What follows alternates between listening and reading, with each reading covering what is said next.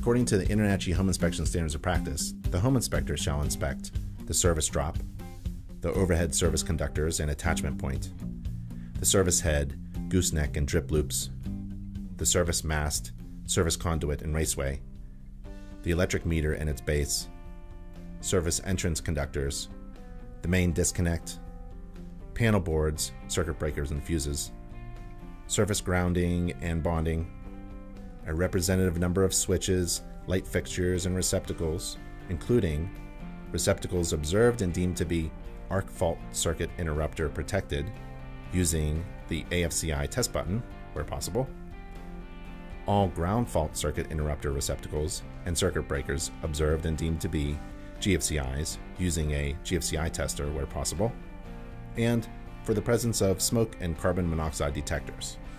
The home inspector shall describe the main service disconnect's amperage rating if labeled, and the type of wiring observed. The home inspector shall report as in need of correction deficiencies in the integrity of the service entrance conductor's insulation, drip loop, and vertical clearances from grade and roofs, any unused circuit breaker panel openings that were not filled, the presence of solid conductor aluminum branch circuit wiring, any tested receptacle in which power was not present, polarity was incorrect, the cover was not in place, the GFCI devices were not properly installed or didn't operate properly, and other problems related to the electrical receptacles, and the absence of smoke and carbon monoxide detectors. Okay, we're ready to start the electrical section, which is 3.7 in the SOP, and we're here at the main distribution panel, and I'm going to take a reference photo first with cover on. I'm also going to take a photograph of the indexing that they've got here on the inside of the door, and I want to know what the brand name is of this panel as well, so I just took a picture of that so I remember it when I sit down to do my report. One thing in this panel is that there are no GFCI breakers or no arc fault breakers in this panel. Now we're going to take off the dead front off the panel. Okay, so now we've got the dead front cover off. And typically the way I look at these panels, I'm going to start at the top and move my way down on each side, check for double taps, any kind of damage there might be in the conductors. This is a sub-fed panel, which means that we've got a main that's located remotely somewhere. In this case, it's on the other side of the garage. So coming in here, everything looks pretty good at the top. Now I'm going to look for deox compound on the connections, so the lugs, the main lugs, and I can see it. They've all been coated well, so there's no worries there. You see the paste up here? That's our deoxidizing compound. Prevents any oxidation, corrosion of these connection points. Also helps keep the connection points tight. Okay, moving on down here, we do have some double tapping on the ground bar. Over on the neutral side, there are none. Now typically, double tapping was allowed in certain years. So you can note this. And some manufacturers allow it. Yeah, and some manufacturers allow it because they've got the lugs are designed for double tapping. So now I'm going to come down and just look at my breakers, see if I have any trip breakers. I don't have any. Down at the bottom, I'm looking for missing connectors, damaged conductors of any sorts. Now I'm going to check and make sure my ground is bonded to the enclosure and it is isolated from the neutral. So you don't want to see any jumper wires or any tie bars between the neutral and the ground in a sub-fed panel. So really this panel looks pretty clean. I like to point out that the panel is out of date by today's standards because it doesn't have any arc fault or GFCI breakers in it, but there is no requirement to bring it up to today's standards. Well, that pretty much concludes our interior examination of the main panel. I think we're going to go ahead and put the dead front back on. And always remember your safety part of your inspections, always be very, very careful around this. This is energized equipment, and keep your clients back from this location at least 10 feet. Okay, now we're going to take a look at the main shutoff for the distribution panel. This particular main is over on the opposite wall from the distribution panel in the garage. We want to do the backhand test right away again. We're going to open it up, and we can see that we have one main breaker in here. I also noticed right away that we've got some duct tape over some open breaker holes, so we need breaker fillers in here for safety. We're going to take a photograph of that. I'm going to take an overall photograph of the main enclosure. So right away, that's the two things I've noticed is the size of the main and the missing breaker enclosures. Now we're going to remove the cover. Okay, we're removing a cover on the main. I'm going to use the same method on this enclosure where the main is as I did on the circuit breaker panel.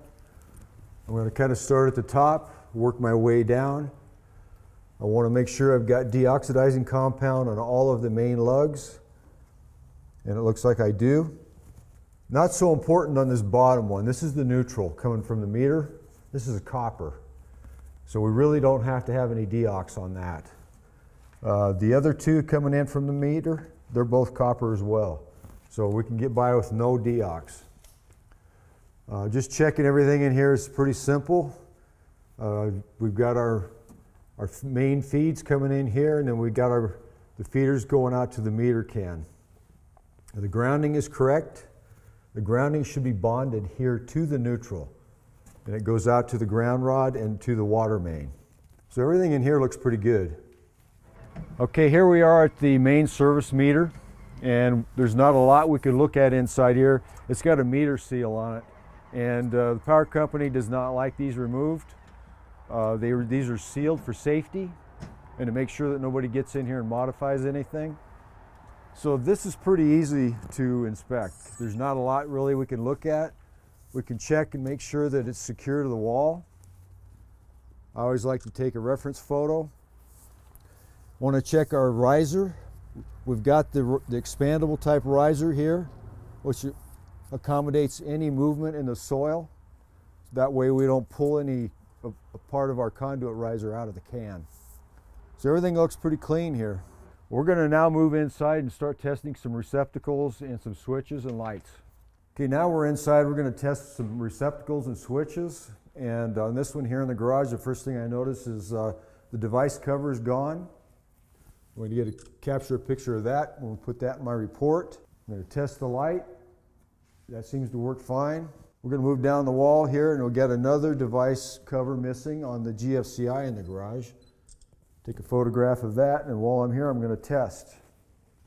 So it did trip when I hit the test button. Now we're going to reset it, and it came back on. So that part looks okay. I will just say this much about missing device covers. If they're within reach of children, it's very important. It's a huge safety thing to get these covers on there. If they're in another location, perhaps on the ceiling of the garage or some other place where it's out of reach, it's not such a huge deal. But still point it out. But still point it out. One more thing about GFCIs. The manufacturer's recommendation for testing it is to press the test button. Then that's the manufacturer's test, but most of us will use the 3-light tester just because that's what we do. Now let's go ahead and move inside. We're going to test some more receptacles. Okay, so now we're going to start testing some more receptacles and switches inside the house. Before we move on to receptacles, I may want to just mention that in the SOP, it says we need to test a representative amount of receptacles and switches. What that basically means is to test the ones you can get to. That would be advisable, because you're not always going to be able to get to all of them because of bookcases, TV stands, or whatever the case might be. The same goes for windows too. There's a lot of times you're not going to be able to access a window and get it open. I'm going to turn this light on, overhead light, and there's another switch here. It's for the paddle fan. Everything looks good there. So let's go ahead and move on. I use the standard plug-in tester. It's got the 3 lights on the front. It's got the little index at the top. And what I'm looking for is potential reverse polarity, open ground, open neutral, and each one of these has a combination on here. If the two lights on the right-hand side come on, that usually indicates it's okay. So we're going to keep moving down the wall. This house is vacant, so we're able to go around all the walls and test them.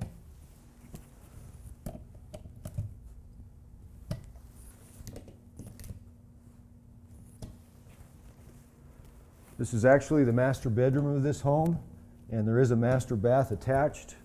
So I'm going to just step in there and I'm going to test the GFCIs. There are two methods, like Lon said earlier, to test these receptacles. You can either use the plug-in tester or you can use the test button. I'm going to have to use my tester on this one, and it does work. We'll do a reset. Retest again, and it looks good. Now I'm going to move to the receptacle down on the other end here of the vanity and see if it trips the receptacle, and it does. But we've got an issue here. I'm showing a reverse polarity when I tried to trip that GFCI. You can see the outer lights are lit up. So we actually have an issue here. I'm going to go ahead and take a photograph of that. I'm going to move back to the GFCI. The GFCI shows it's dead. However, when I test the one that's on this GFCI, it showed that I had a reverse polarity. So obviously we may have some wiring malfunction here. And we're also going to test the lighting and the exhaust fan in the master bath. Everything operated and functioned properly. Now, we're going to come out here to the living room area and test a few out here as well. Right here at the base of the stairway railing, we've got a floor receptacle. And in some cases, it may require that you unscrew the cap. And the reason we need one here is because this railing by the stairwell is considered a wall space. So we have to have a receptacle along this wall space. I'm going to go ahead and just test one side. My lights on my tester show it's good. Now I'm going to go ahead and put the cap back on, the cover. These are dust covers. They're supposed to help keep dust and lint and so forth out of the receptacle. Now we're in the kitchen, and we have all these receptacles here up on the kitchen countertop. And I'm going to go ahead and test all these. Now the first one here is a GFCI. Did the manual test with my tester, reset. And that one's okay. We've got one here very close to the sink. And according to today's code, we have to be within 6 feet. Anything within the 6 feet distance from the outer edge of the kitchen sink has to be GFCI protected. Okay, we got that one tripped. It appears it's this one over here to the left. And both of these are on that same GFCI. I'm going to do a reset, retest there, and I'm just going to come back over here and do a quick retest here to make sure everything came back on, and we're good. When this house was built, the requirement for GFCIs was closer than the 6 feet from the edge of the sink. So therefore, these actually are grandfathered in. We really don't have the authority to make this change or recommend this change. We can recommend it, but we can't enforce it. But today, everything in a kitchen has to be GFCI protected. But at the time when this house was built, like Ray says, this is good, we move on.